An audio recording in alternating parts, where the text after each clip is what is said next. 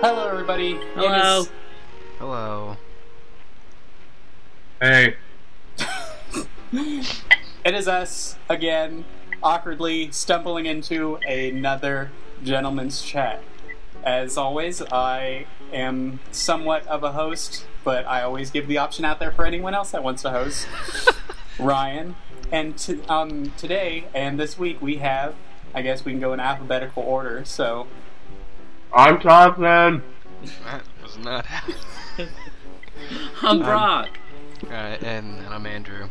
So Reverse alphabetical. yeah, it's still alphabetical. Yeah, so yes, we are here and we're going to chat and we're going to have meaningful conversations and you're going to listen whether you like it or not. Well, actually, you could close this tab, but don't. Please stay a while, like Deckard Cain. Help us stumble into the limelight. Yeah. Even for just a brief second. Yeah, so, yeah, enough about that intro. Let's go ahead and talk about how everyone's doing. So, in reverse alphabetical order, Thompson, how have you been?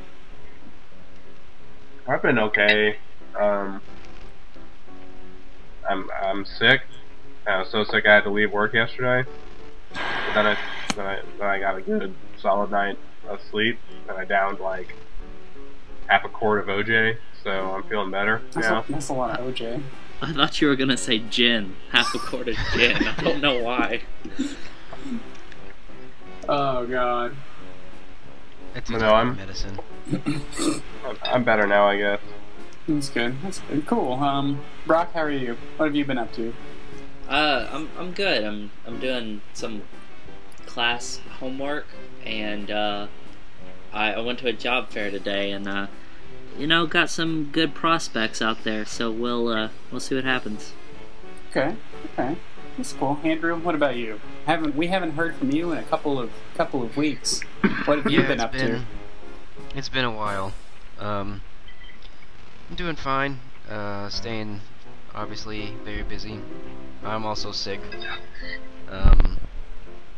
But I took a lot of pills and didn't drink any OJ and just took more pills.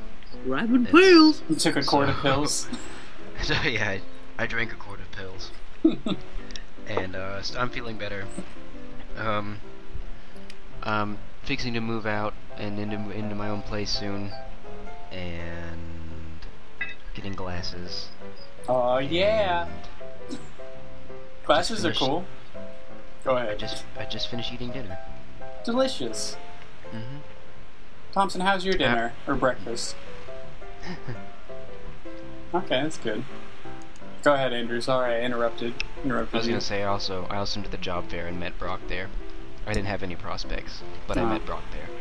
Well, at least you found a friend out there. You know, Mm-hmm. a friend willing to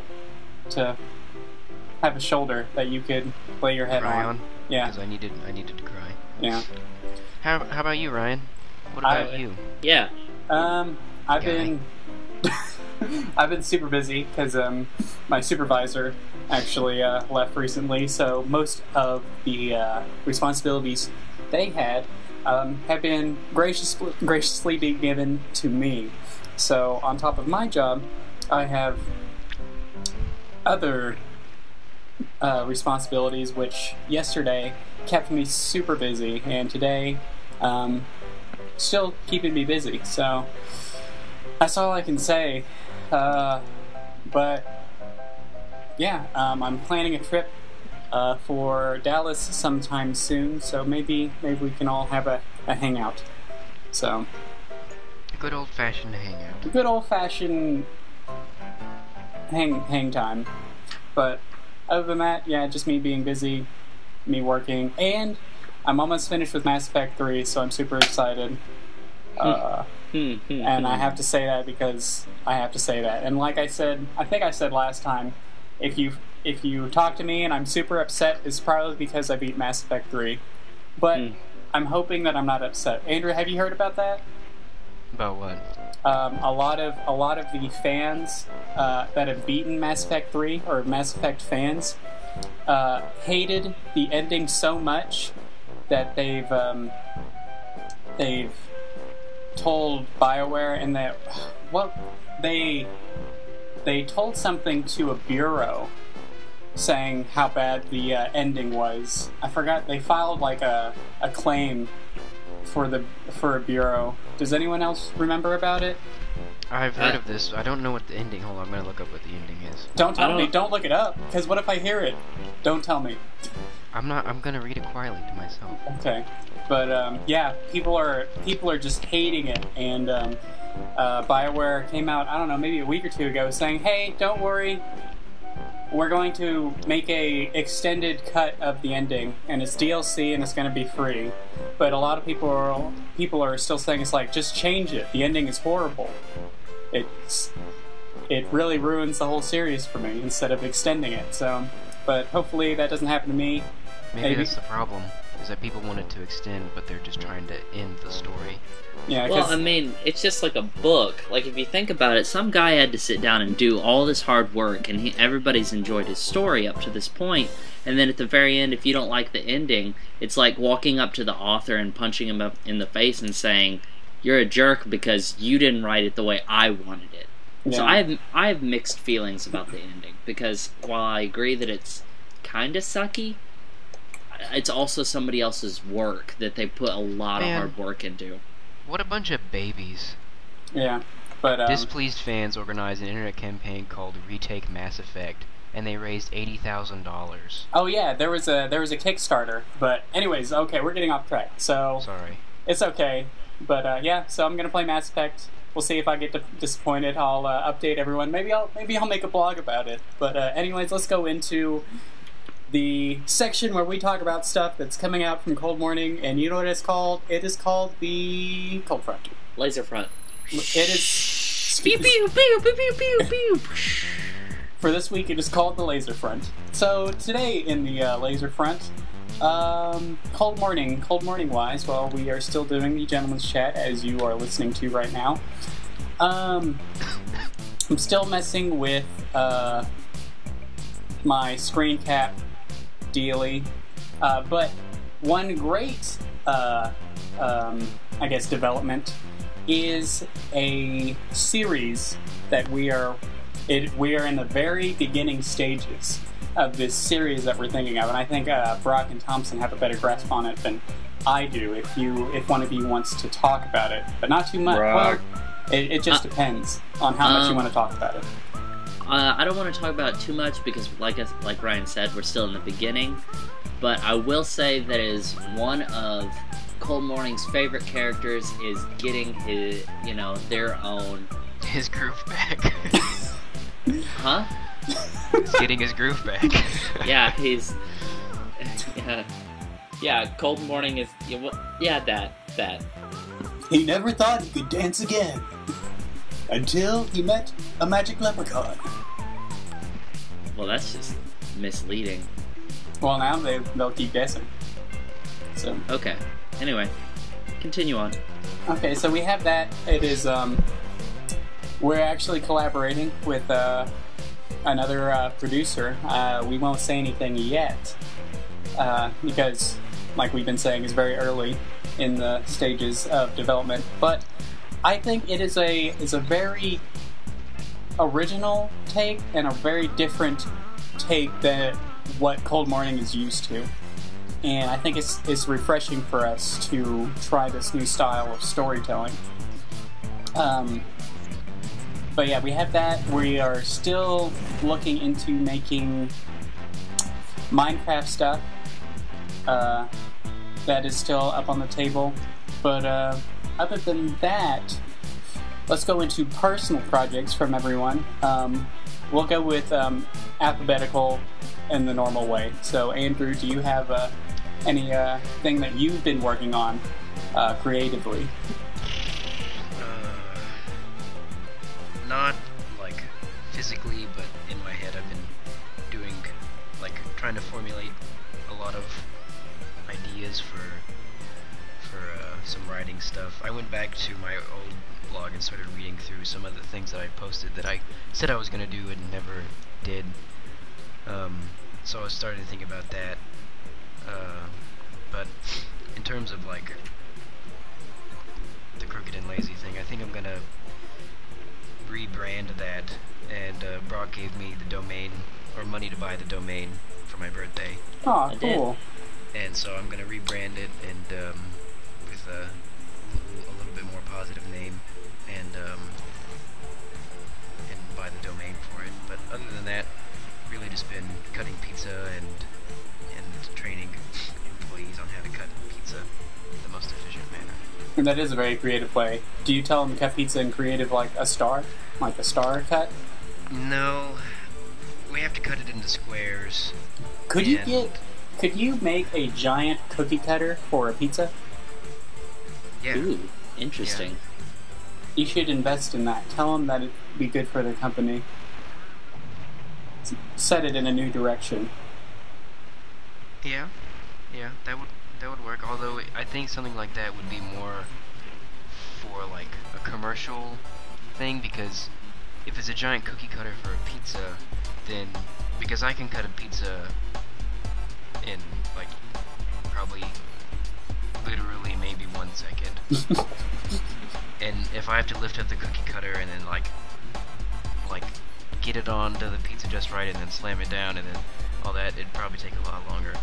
So Like 2 maybe seconds? If it was, yeah, exactly. Maybe if it was automated and just like the pizza would slide on the thing and then it would just like stamp it like and then send it off onto the tray or whatever. Okay. That'd be pretty cool. Interesting. hmm Brock, what about you? Anything? Any new developments in creative land? Well, I recently put out the my newest comic, and I actually tweeted to Ubisoft. I asked Ubisoft if the rumors were true, and then I tweeted them the comic. So, if anyone gets bored and you want to retweet to Ubisoft, that would be highly entertaining to me. I'm gonna do that right now.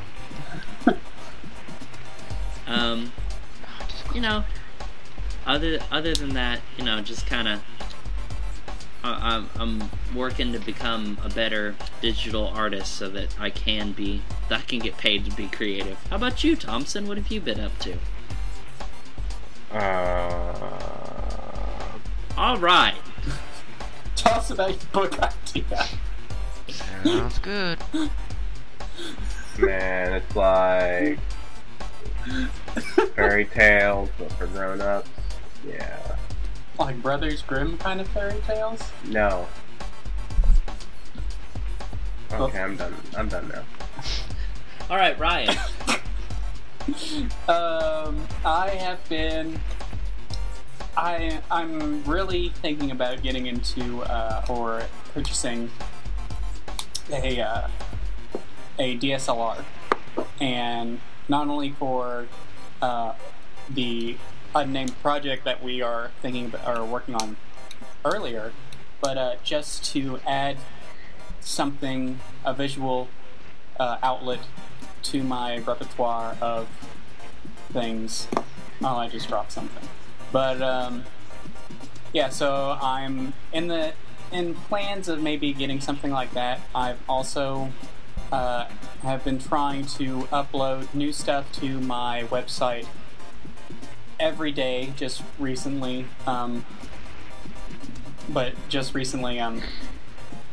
this change at my job has caused me to be a little busier, so I haven't been able to do that.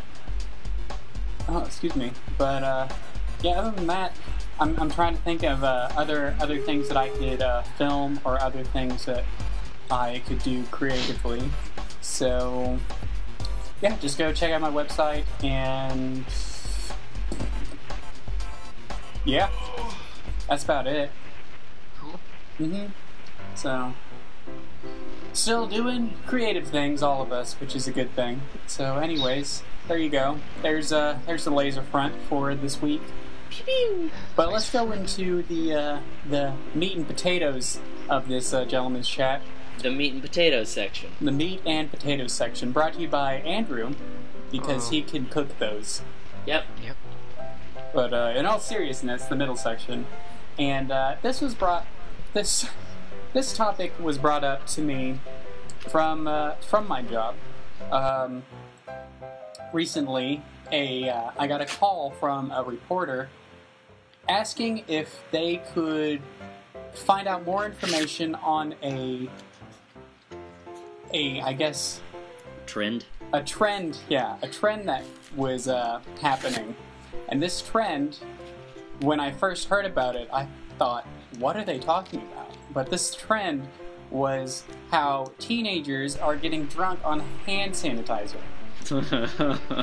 And when she told me that, the reporter, and she asked me, it's like, if I knew anyone that could give her more information about this, I That said... could hook her up with some hand sanitizer.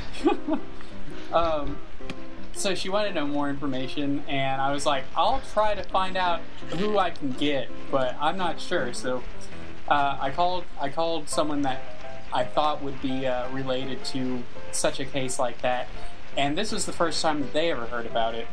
And in all honesty, it just blew my mind. Like, who would do this? And that's the topic. It's like these news stories of...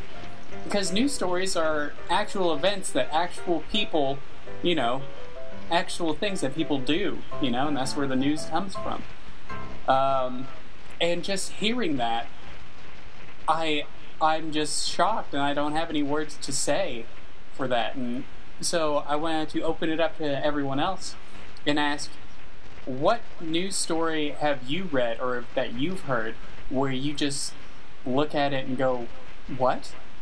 So, whoever wants to start, go for it. Okay. So, there are a lot of news stories that I think are ridiculous, mainly having to do with anything celebrity related. Mm-hmm. is a waste of time, because really, who cares? Mm-hmm. But there was a meme, or I don't know if it was a meme, it was more of a viral video, I guess, about the leprechaun in the tree. Yeah. And I mean, that broadcasting, or that network had to be desperate for something at all, because I mean, how can you're going off the word of probably a heavy drug user, and it's visibly clear that they're a heavy drug user, and you're gonna go and report on it. Maybe their producer's just really superstitious and still believes in leprechauns. But a leprechaun in the tree, and then he's like describing it was probably just like some kid or something like that, like in the dark. Kid in green suspenders. Yeah, or eating chocolate candy. Someone left their kid in the tree. He was just blasted out of his mind or something. I mean, you're gonna waste a whole bunch of money to go report on something that has zero likelihood of being factual. Man, I really enjoyed that story, though. You know what? And well, yeah, but well, you got to think about it. It's like the news. News reporting is a business, so they have to find something to fill their, show with news for people to keep coming back. So it was either a very genius idea, or, like you said, they were just out of material. So, but yeah, that, and of course that probably helped them out because it skyrocketed it into viral, fame. Probably. And did you know that now there's a new auto-tune of it by the Auto-Tune the News people? Oh, really? Yeah, and it's pretty funny, but is it as good as the Backing Up Lady? I don't know. It's up there. And Backing Up Lady, you're pretty awesome. Mm-hmm. She's But pretty good. yeah, so that is one that I have to agree. It's like, what was going on in their minds? So, but yeah, what about Brock? What about you? Well, a couple years ago, there was this story about a new way for teens to get high, just like it kind of related to your story, and it was called Jankum, and people would poop in a jar and then mix some water in and put a balloon over it and let it ferment for a couple days, and then they would inhale the fermentation from the balloon, And, God. I could not believe how desperate do you have to be to get high that you want to put poop in your mouth? Yeah, really. Seriously. I think it was actually called getting face. I'm sorry, Ryan, you're gonna have to believe that. That's fine. That's on par with the people who would do the sensory deprivation thing to get high, where they would turn that low bass, like just it's like white noise, but the decibels are The brown tone is noise? much lower, I guess. And then they would like black out the curtains and put sunglasses on and just turn it up really, really loud, and they would like, I don't know, sensory deprivation highness. That's what I'm gonna go. Anyway, sorry for Interesting. interrupting. No, you're That's good. That's okay. But it was, it's poop in a jar. Yeah, poop. I don't Yeah, know. that's very true. Anyway, it turns out that later it was exaggerated how popular it was, but people were still doing it places. I just couldn't believe it. That'd be funny if the original story was one kid did it, and everyone was like, what? And Yeah. just, they couldn't believe this one kid, and so it got to the news station. It's like, did you hear? All the kids are doing it. And the news reporter's like, excuse me? All the kids. All the kids. are All doing of the kid. The one kid. But that is it's almost like teenagers are, now some teenagers are smart, but some teenagers are either super stupid or they're really bored. So, or maybe a little bit of both.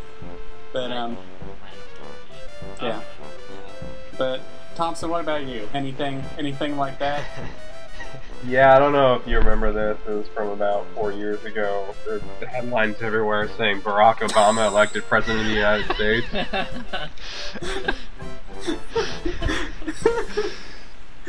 Really? A stupid news story. Did you read it in what, the National Enquirer or something, or? I don't know. I was hoping it was a hoax, but it later Star- turned out Star to be Magazine? legitimate. But Well, no, seriously, on a slightly more serious note, and then I'll get actually serious. I was walking through like the den the other day, and my mom was watching the news, and they had two stories back to back. One was apparently this dog got lit on fire and then died, which is very sad. But What? a dog got lit on fire No, I just... and died. Just how? Did it just... Someone doused it in lighter fluid, and then Oh man. That's not nice.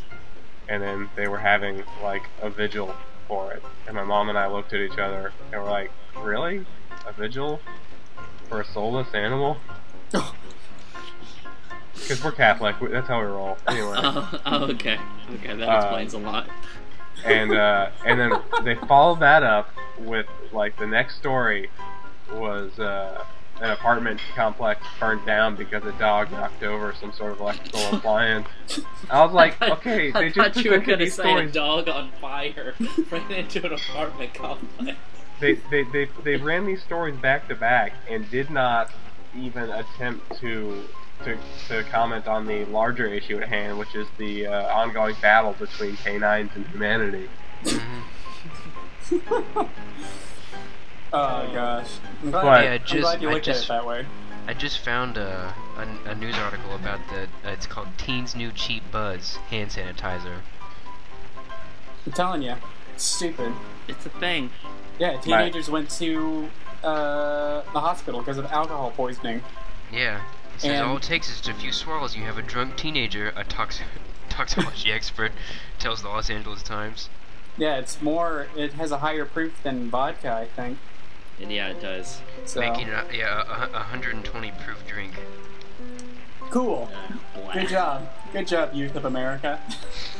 My actual stupid news thing is the Mass Effect sex that went on Oh like man, now I have to edit two things. on like Fox News, Oh, how they... where they threw a fit because there was a side-boob. Yeah. Well, Oh, and they brought on that expert, and she was like, she was an expert on sex in video games or On something side like boobs? If she hadn't seen the, she hadn't played it. She hadn't that. seen And it. they asked her if she'd play the game, and she was like, "Of course not. Why would I play a game about sex?" Because I it's don't called You Sex play a Effect. game about it. Sex effect, side boobs galore. Touch my side boob, shit. Alright. I saw him in Mass Effect 3. That's getting off track. Anyways, Yeah, let's move on to Let's- the question. let's move on from the beef and potatoes, meat and potatoes section to what is this section called? Brock? Question section. It's called the question section. Sex, like it's a pun. I gotcha. Anyway, it's sex. Sexy question. So anyway, this week's question is, alright, you've just been hired to a promotions position at the Kellogg Company. What do you put on or in a new breakfast cereal box as your gimmick? I'm And gonna say hand sanitizer. Hey, you can say it's the cleanliness cereal around.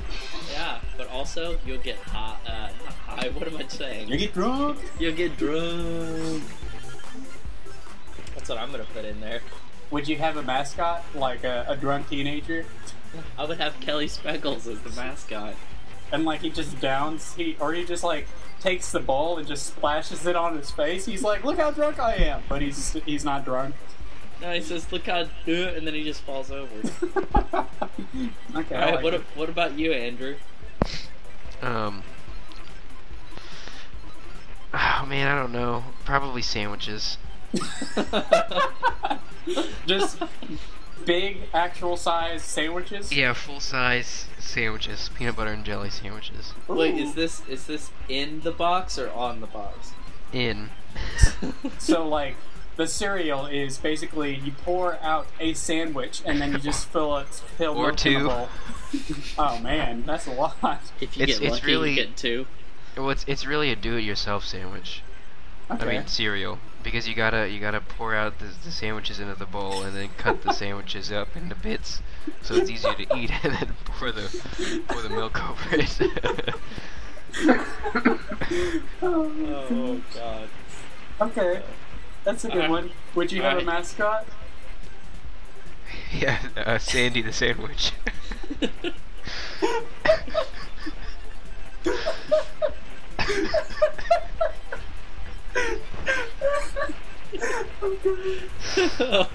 That or my other one that I was gonna say, and I couldn't decide, but I'm gonna go and say the other one is a milk cereal.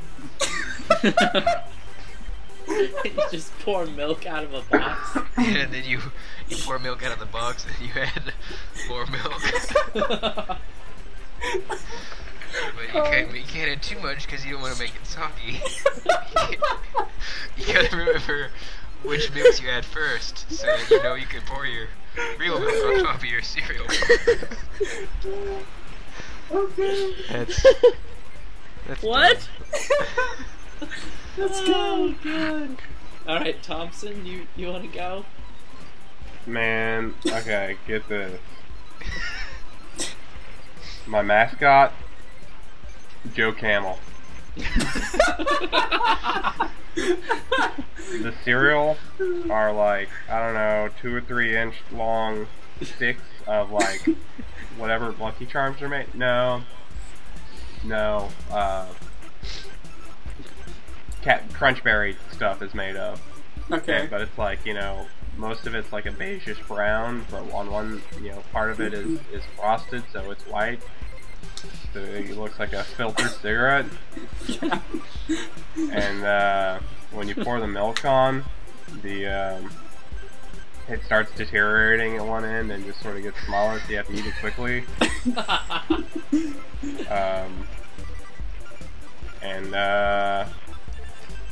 I haven't quite thought of a name for it yet, but I think Joe Camel got a bad rap, and he's due for a comeback. Yeah. If he was so good at marketing to kids, why not put him in a situation where he would actually be useful? Yeah. Oh man. Oh gosh, these are These are pretty good ideas. All right, Ryan, it's your turn for a bad cereal idea. Man, mine isn't as good as everyone else's, but I was thinking about having ice cream in your cereal, and actual ice cream. But the only thing is, and I would purposely make this bad at marketing, is that it wouldn't go into the refrigerated aisle. It would be next to the cereal aisle. So all of the cereal boxes would already be soggy. They've already been doused with sugary milk.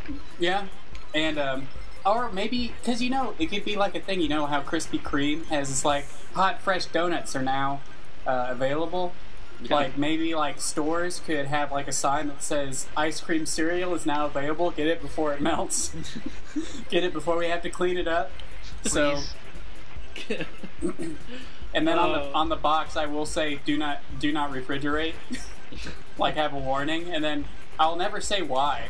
So they're just like, well, I guess I shouldn't refrigerate it, and so then they have to clean up their own messes. And that is my cereal, ice cream cereal. Oh And my gosh. I don't know what I would use as a mascot. It doesn't matter. It would just be wiped off the box by all the sogginess. Yeah, just run. I could almost see it like as in like a bowl of ice cream, almost like Thompson, like the talking hamburger, but instead of it actually talking, it's like you see a shot of the ice cream, and there's just a voice emanating from it, like hey you, like maybe like a "use guys" kind of thing. It's like, you better eat my cereal. It's We like, need to what's bring in back it? the talking hamburger.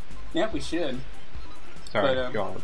But yeah, so yeah, he talks about how he wants everyone to eat a cereal, and then the kids will be like, "Wow, this tastes just like ice cream," and he's like, "'Cause it is." Stupid. And they're like, "Really? Then why isn't this in the ice cream aisle?" He's like, "'Cause it's not." What? Yeah, And that'll be the commercial. yeah. All It's right. ice cream 'cause it is. It's not refrigerated 'cause it's not. And there you go. That's my ice cream cereal. Man, good ideas. Hey, Kellogg Co. Hire us. I hope you're hearing this, Kellogg Co. And actually, if you're hearing this, Kellogg Co. and if you like this, go ahead and give us a like and a thumbs up. It really It helps really us helps out. It really helps us out. So, by the way, Kellogg Co. product placement. Yeah. So, Oh, To yeah. by Kellogg Co. So, but yeah, good question. And this is very creative gentleman's chat, I have to say. But yeah. So I guess this is it. This is the end. Bye. And we're done. Okay, well,